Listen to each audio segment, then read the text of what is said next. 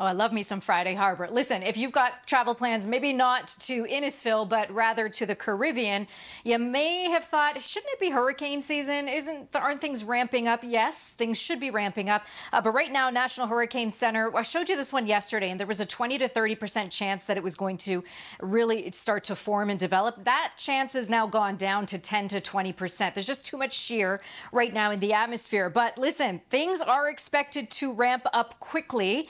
And once they do, like hurricanes and tropical systems need water of 26.5 degrees Celsius as fuel. Are you seeing how hot these water temperatures are, especially in the Gulf at 30, 31? So if you can get a system trying to develop and it goes over that hot water, it can lead to some explosive development. So we're definitely going to be likely making headlines within a month or so as that season starts ramping up. Tomorrow morning, though, you're waking up to 15 to 17 degrees across the GTA. 25, I think we could even squeeze out a 26-degree day in Toronto and even 27 out through Hamilton.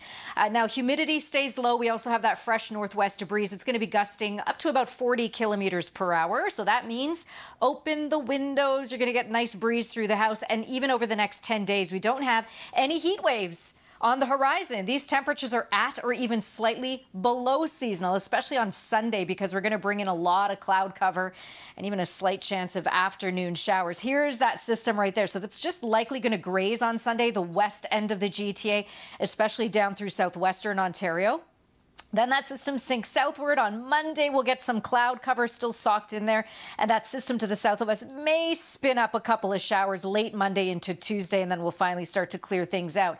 You're heading up to Cottage Country. We've got nice temperatures. That chance for showers will be in place on Sunday out toward Blue Mountain, and then eastward tomorrow. We're watching for a chance for showers. I'll leave you with the 7-day forecast, which it's going to run through pretty quickly here, but it looks like you're going to have to do some lawn watering, plant watering over the next few days, because we are into high pressure, which means a stretch of sunshine from now until Saturday. It's not until Saturday night we'll start to bring in some of that cloud cover.